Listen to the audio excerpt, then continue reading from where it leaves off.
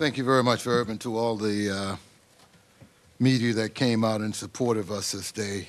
This is real life 101. If you haven't felt the truth and the sincerity and the passion which these men have spoken, you haven't waken up yet. But it's about real life. It's about what's most important to all of us here today, and it's the pension and our earned benefits. You've heard that said repeatedly today, and I'm going to say it again. Our pension and our earned benefits.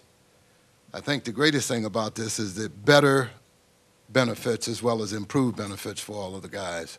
And you can hear stories up to gazoo, and they're all the true stories because this is real life 101. I can recall when I was playing with the Lions, I played my first 9 years, punt return, kickoff return. I punted my first 6 years. I spotted for extra points and played defensive back. And during that first 9 years, I didn't realize this till after I was out of the game. As 5 years afterwards, I go to an ophthalmologist to get my eyes checked for glasses. And as he's got me bent over into the chair with a light probing through my eyes for about a minute, he jerks up with fright on his face. And I said, "What's up, Doc?" He said, "Lem, when did you get these concussions?" Concussions? And I said out of ignorance, "Doc, I've never had a concussion." He said, "What?" I said, "I've never had a concussion." He probed again for about a minute and 40 seconds. He said, "Lem, I see where you've got at least 6 or 7 concussions. And out of ignorance again, I said, "Doc, I've never had a concussion." He was placed in a pensive mood. He said, "All right, tell me, have you ever been knocked out?" I said, "Hell yeah." Gail Sayers, Robert Newhouse, Rufus Mays, Will Wright. I said, "Yeah." He said, "Lem, that's when you get concussions." I said, "Well, I be darned." He said, "What?" I said, "The doctors, the team physicians, never called them concussions. They called them dingers, stingers, or bell ringers." Now, he could see through my eyes back through the lobe of my brain and see spots all over the lobes of my brain. And he said, "Lem, I see one on here where it's the size of a silver dollar." I said, "What does that mean, Doc?" He says, "You were out a long time." I said, "Wow." He said, "What's the longest you were out?" I said, "What, about 22 minutes?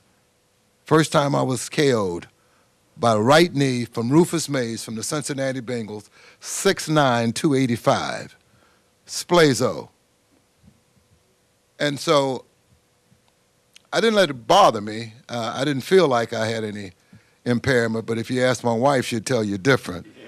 Yeah. So I was asked to speak last week for a congressional hearing in Detroit at Wayne State's Medical School on behalf of head injuries that causes Alzheimer's, dementia, and Parkinson's. It was spearheaded by Detroit Congressman John Conyers, a congresswoman from Connecticut, and a congressman from Tennessee. And as I spoke to them about the concussions I had, they asked me, say, "Lem, did you ever go back into a game after these concussions?"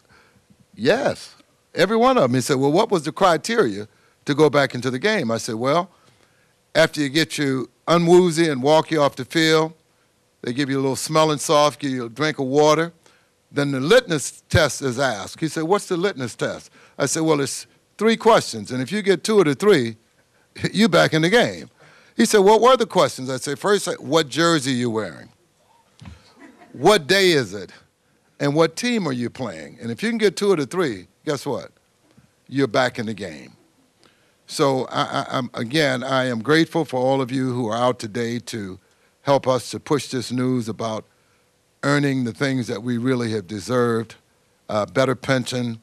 It's really needed. There are a lot of gentlemen that have played this game that you never hear about after they leave the game. Yeah, you hear about some of the Hall of Famers and some other All-Pros and people of that nature, but just think of the multi-millions of guys who left the game disabled, no pensions, no wife, they lost their children, not a degree in college, so they can't work. We have a cornucopia of young men like that are just wasted today because of the bad pension that we have. So again, I'm thankful for you for coming out. Thank you very much, and God bless you.